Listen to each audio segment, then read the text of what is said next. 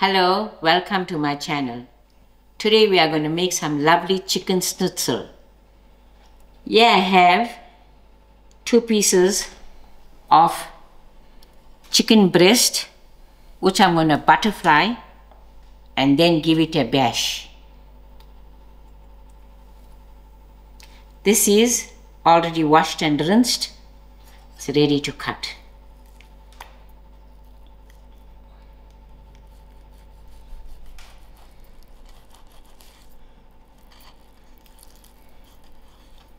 So cutting in between forms it into a butterfly.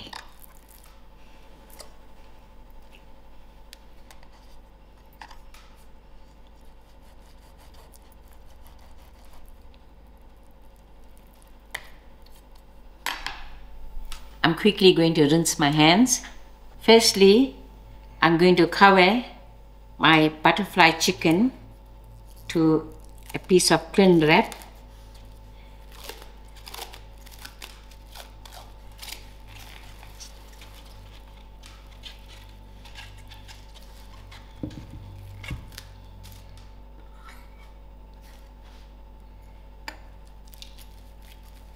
Now, by using my pesto, I'm going to flatten this chicken breast as much as I can by giving it a good bash.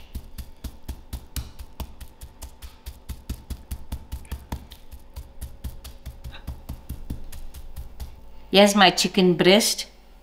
It is about twice the size that we started with. Now I'm going to do the same with the second piece of breast. Here's my 2 chicken breasts that I bashed. So now I'm ready to marinate. I'm going to use a grain of pepper,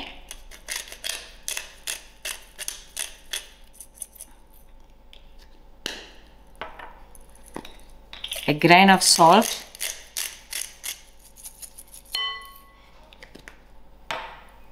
a sprinkle of paprika,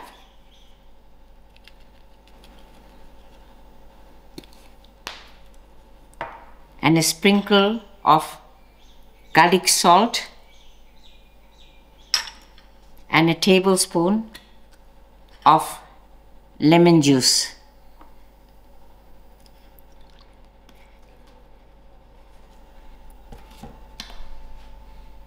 I'm going to give this a good mix and allow it to stand for 15 to half an hour, and thereafter we'll get ready to bread our schnitzel and fry. Now I'm ready to bread my schnitzel, but before that I've got my stove on medium heat and my 1 centimeter of oil is heating up in my non-stick frying pan, but you can even shallow fry it or air fry it. The choice is yours.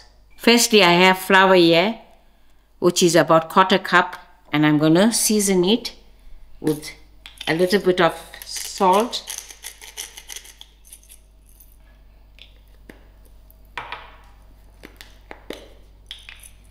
and a grain of pepper. I mix this together so my flour is seasoned. I'm also going to use 1 egg, which I'm going to break.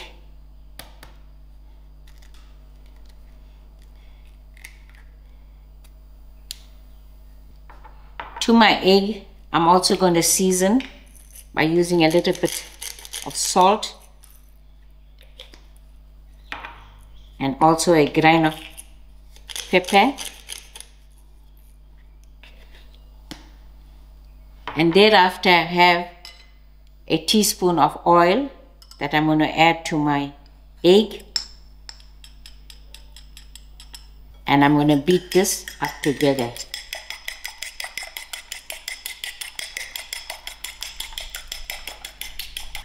Instead of using oil, you can also use a teaspoon of water.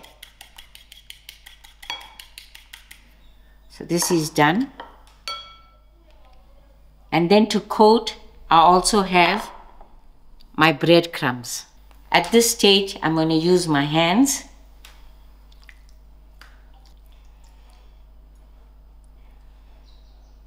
I'll dip my chicken breast first to the flour.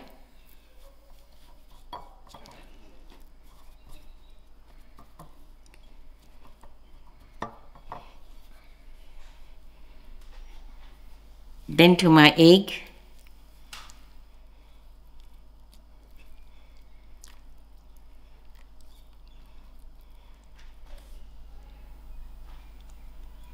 And then to my breadcrumbs.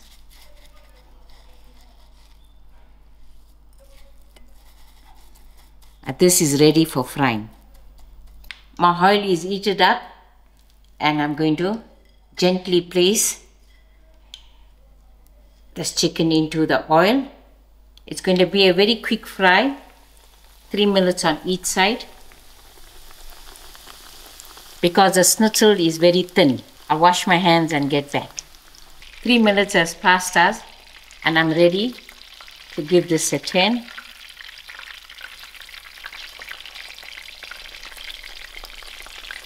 I'll allow it another 3 minutes and turn it again. My schnitzel is nice and golden now, so I'm ready to take it out of the pan.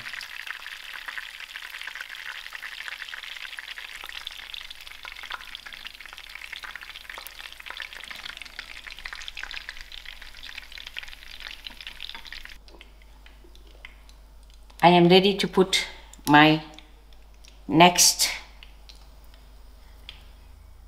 breast in to fry. And while this is getting done, I'll be ready to serve. Now I'm ready to assemble my fried chicken sandwich. We are using panini bun that we bought from our local store. We cut it in the center, made it into halves. Firstly, I'm going to take a teaspoon of mayonnaise and spread it evenly to the bottom piece. Thereafter, I have basil pesto, which I'm going to use a teaspoon.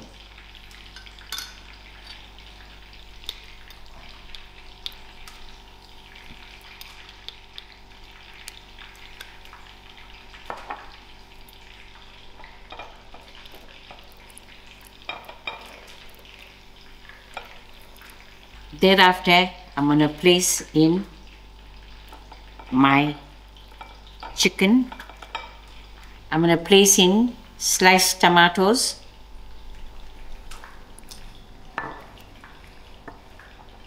and then a crush of pepper and a grain of salt, and on top of the tomatoes goes my lettuce, and thereafter I put my top bun to finish it off. You can also cut this in half or serve it as it is. Here's my chicken schnitzel in a sandwich with basil pesto and mayonnaise. Thank you all for watching.